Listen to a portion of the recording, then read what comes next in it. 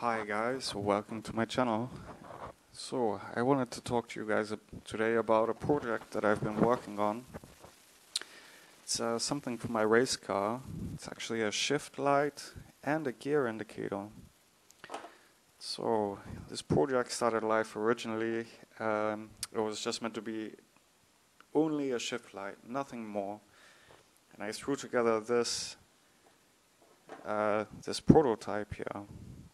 So this prototype works by intercepting the tacho signal from the engine ECU. So a 12-volt square wave comes in and goes into a voltage divider. A transistor here, this transistor picks up the reduced voltage from the voltage divider and uses this as a switching signal. And this then switches one of the digital pins from the Arduino to ground, and this is how I get my input signal for the shift light. It then will light up an Adafruit LED strip, the Neopixels strip, as needed. So according to the RPM input from this tacho signal, it will light up an LED strip.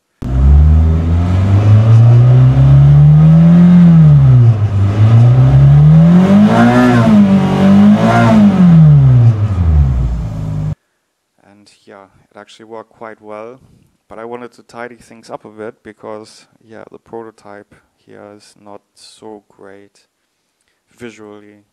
So I wanted to make a new version, and I also wanted to add a gear indicator to this as well. So this is where this one comes in. This is the new version, so the Mark II.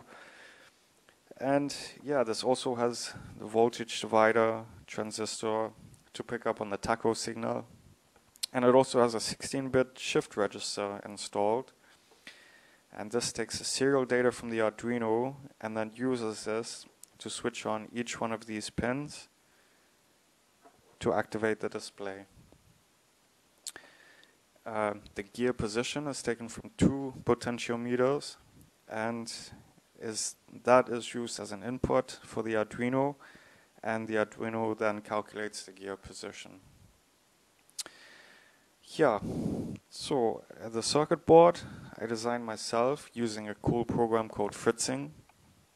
It's available online. I think you have to give a small donation to be able to download it, but it's not so much, and it's a really cool program. It uses an auto route function, so when you're designing the circuit board, you just select the components and the pins that need to be connected to one another, and then it uses an AI to actually route the tracks on the circuit board. Really cool stuff. So I designed this, and I got a few test circuit boards printed. Unfortunately, they weren't perfect. I made a mistake on them, and I set them up for a display with a common cathode, but I actually needed to run a display with a common annode, so I managed to modify the circuit boards. You can see here I actually just connected a wire on the backside between these to change this to a common annode. So basically the one pin that's connected all the time to either ground or plus, and in my case I had a common annode, so it needed to be connected the whole time to plus. No problem, sorted that out. This works perfectly. Another interesting thing I did was here at the top, I added a photo resistor. And this is to control the brightness. So this has active brightness control as well. So when, for example, you drive through a tunnel or you're driving at nighttime, the brightness of the display and of the shift light will actually reduce. So it won't blind you at nighttime when you're driving and it's quite dark outside. Yeah, works really well, and now I'm actually on to the point of creating a case for it. I'm doing this on Fusion 360, also another very cool program. And here, as you can see, here I've designed the case where the cover on the back will be held in place. There's also some shade for it there. And on the back I've also marked the connections. And yeah, once my 3D printer arrives, I will 3D print this and get it mounted up. You can also see on the bottom, I've added a mount. And this actually fits to a GoPro mount, so just a standard GoPro mount.